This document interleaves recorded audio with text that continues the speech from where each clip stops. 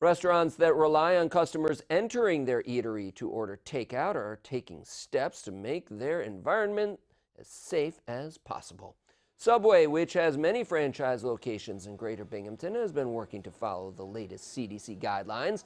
The sandwich shop has been sanitizing every 20 minutes to kill possible coronavirus germs, plus adding shields at the register and even taping spots on the floor to encourage social distancing.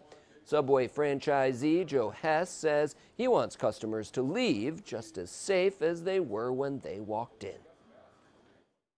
It's becoming routine, it's becoming habit, and it's really just an everyday occurrence. It's natural to resanitize your showroom every 20 minutes. It's becoming more and more natural to getting used to the masks. So I guess that's really about it. It's become a routine. Subway nationwide has also been doing its part to help feed the hungry. Last month, it offered to donate up to $1.5 million to Feeding America, the parent organization of the Food Bank of the Southern Tier and food banks across the country, based on the number of foot-long sandwiches that it sold.